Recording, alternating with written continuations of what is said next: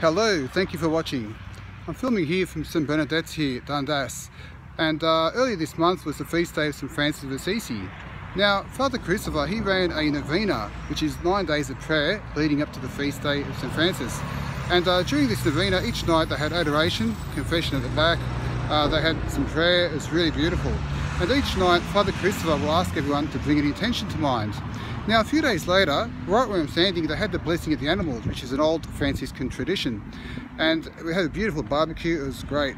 Now, I met a man here, and he told me that each year he comes to novena, he prays, but he doesn't have a specific intention. But he said this year was different. See, what happened was his niece fell pregnant, and the doctors did a scan of the baby, and they found the arms and legs of the baby were missing and deformed, and the baby had no nasal bone, and the doctor said, your baby's got Down syndrome, you have to have an abortion.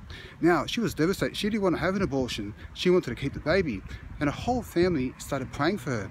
And see, what happened was her uncle came here to the novena, and each night he was praying for her niece and her unborn baby. Now, the last night of the novena, he gets home from church.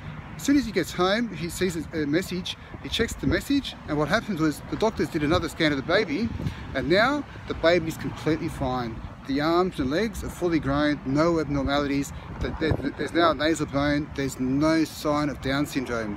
What an absolutely great miracle, thanks to the intercession of St Francis of Assisi.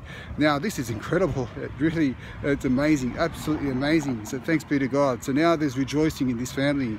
And so look, I just wanted to share this awesome story with you, and look, come along, it's a great parish. Each Thursday night, 5 till 6, they've got holy hour.